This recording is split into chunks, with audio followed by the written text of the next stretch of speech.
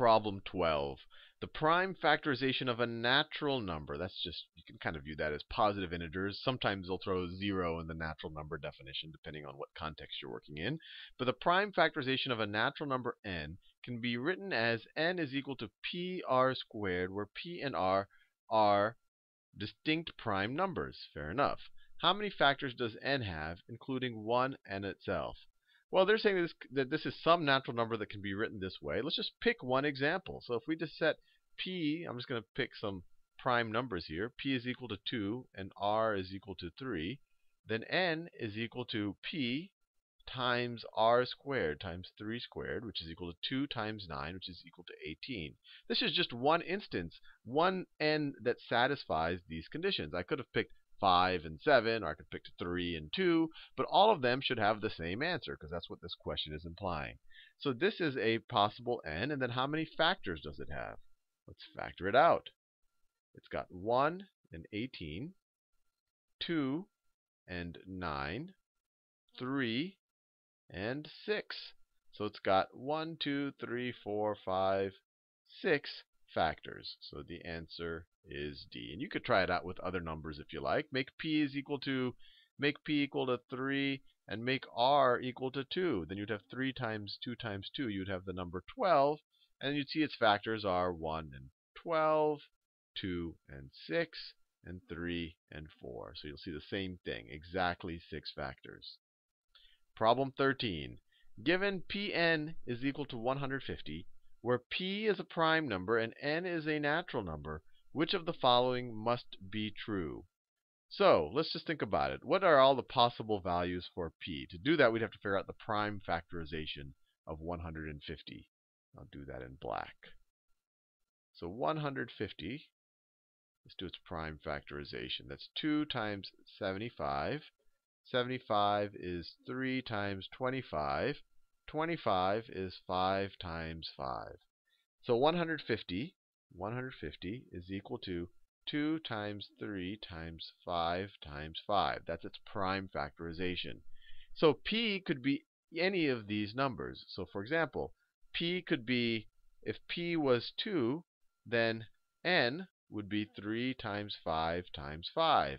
If p were 3, then n would be 2 times 5 times 5. If p were 5, then n would be 2 times 3 times 5. Right? Let me write this, make this a little bit clearer. These are my p's, because p has to be one of the prime factors of 150, and then n is whatever's left over when you divide by that p, right, in each of these cases. So let's look at the choices. Which of the following must be true? P is a factor of either 10 or 15. Let's see, 2 is a factor of 10, 3 is a factor of 15, 5 is a factor of both 10 or 15. So that actually looks like the correct answer. Let's write that. Let's square that right now. But let's look at the other choices just to make sure we haven't missed anything. 10 is a factor of n. Let's see. Over here, well, no, 10 is not a factor of this n. 3 times 5 times 5 is 75. 10 is not a factor of this number, so it's not going to. 10 is a factor of these two choices, but this is a possible n right here. 75 could be n, so this is not the correct answer. N is a factor of either 10 or 15. N is a factor. Remember, these are our n's right here. These are the potential n's. This is not a factor of. This is neither a factor of 10 nor 15. 10 or 15 are smaller numbers than all of these over here. And then, so this is not the answer. And then 15 is a factor of n. 15 is a factor of n. So in order for 15 to be a factor, you have to have a 3 in there. And you look at this choice right here. 2 times 5 times 5. This is 50. This n right here is 50. 15 is not a factor of 50. So our first inclination was correct. P is a factor of either 10 or 15. Next problem. Next problem. All right. The greatest common factor of n and 540 is 36. Which of the following could be the prime factorization of n? So let's just think about this a little bit. The greatest common factor of n and 540. So the largest number that goes into both 540 and this mystery number n is 36. Which of the following could be the prime factorization of n? Let's just take the prime factorization of everything, just so we can kind of go down to the most digestible parts. So the prime factorization of 540, let's see, 2 times, what is it, 270. This is the same thing as 3 times 90, and 90 is 3 times 30, and 30 is 3 times 10. 10 is 2 times 5. So the prime factorization of 540 is equal to, there's two 2's here, so it's equal to 2 squared times 3 to the third times 3 to the third times 5. That's 540's prime factorization. Now, the greatest common factor of n in 540 is 36. 36 is equal to what? I'll do it right here. 36 is 2 times 18. That's 2 times 9. And that is 3 times 3. So 36 is equal to 2 squared times 3 squared. So n has to be some multiple of this that does not that is not still go into 540. Let me show you what I mean. Let's see which of these could be possible prime factorizations of n. So a is 2 times 3 squared. Well, that doesn't work because, remember, n, this right here, 36 has to be divisible into our n. 36, or 2 squared times 3 squared, is not divisible into this because we don't have a 2 squared here. So a is not our choice. I'll do it in red when I knock out choices. So a is not our answer. 2 squared times 3 squared. This is tempting because 36 definitely goes into 2 squared times 3 to the third. Sorry, this is 2 squared times 3 to the third. 2 squared times 3 squared definitely goes into that. In fact, it goes into it 3 times. This is 36 times 3 right here, right? Because the difference between this number and this number is the power of 3, and this one has a higher power of 3. So 36 definitely goes into this number, but we have to be very careful. This number right here also goes into 540. If n was this number right here, then n would go into 540 because this is 2 squared times 3 to the third, 2 squared times 3 to the third. Then the greatest common factor of n in 540 would be this instead of this. So this can't be our answer because if this was our n, then n would be the greatest common factor of n in 540. So this can't be our choice because this is actually a larger number that goes into 540 than this one right here. Let's look at choice C. 2 to the fourth times 3 squared times 7. This looks good because 36 definitely goes into this number. 2 squared definitely goes into 2 to the fourth, goes into it 4 times. 3 squared definitely goes into 3 squared. And then we're multiplying it by 7. And what's good about this is we're multiplying it by a number or a factor that's not in 540. So this looks like our best choice right here. This looks like our best choice. Let's look at the last choice just to make sure we haven't missed something. 2 to the fourth times 3 to the fifth.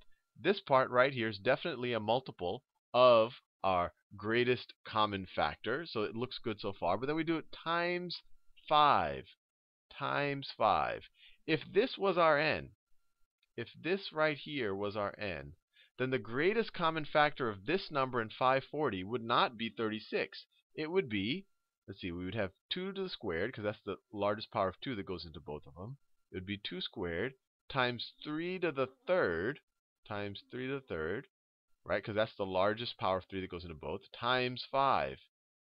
This would be the greatest common factor of this number in 540 is this, which happens to be 540. So it can't be this choice right here. And again, you can use the same argument on choice B. The greatest common factor of choice B and 540 is 2 squared, because 2 squared goes into both numbers, times 3 to the third, which is a very different number, or not a very different number. It's 3 times 36. So that's the other rationale for why B is not a legitimate answer. Next problem, 15. Let me scroll down a little bit. A shipping container. A shipping container measures 8 feet by 12 feet by 24 feet. Let me draw that. So we have 8 feet by 12 feet. And then it's 24 feet, just like that. 24 feet. So maybe it looks something like that. That's actually what shipping containers really do look like. Looks something like that. The container is to be filled with identical cube-shaped boxes, each having sides measuring a whole number of feet. Which of the following expressions represents the smallest number of such identical boxes that could be packed into the container with no empty space remaining?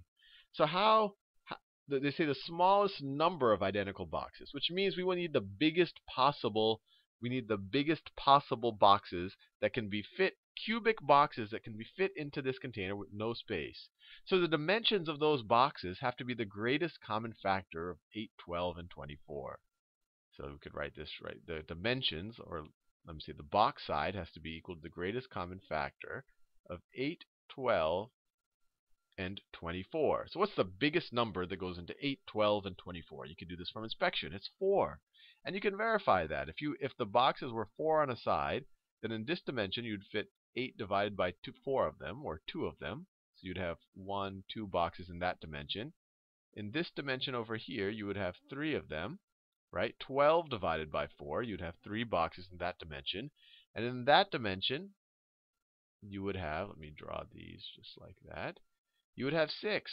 1, 2, 3, 4, 5. 1, 2, 3, 4, 5, 6. You would have 6, or 24 divided by 4. So if you want to know the total number of boxes you fit, and I'm just looking at the choices, they didn't actually do the math. They say, well, in this dimension I have 8 divided by 4 boxes. In this dimension I have 12 divided by 4 boxes. So times 12 divided by 4. And in this dimension I have 24 divided by 4 boxes. 24 divided by 4. So that's how many boxes we can fit. We could multiply it out, but this is actually one of our choices right there. So the whole key is just realize, well, look, if I'm trying to pick, if the boxes have to be cubes and there's no remaining spaces, the dimension of the boxes has to be divisible into all three of these numbers. And I want the biggest possible dimension because we want the smallest number of boxes. And that's where we got the greatest common factor of 4. And then you say, okay, 4, and if we have boxes of dimension 4 feet, then in this direction we're going to be able to fit 8 divided by 4, this direction 12 divided by 4, and this direction 24 divided by 4.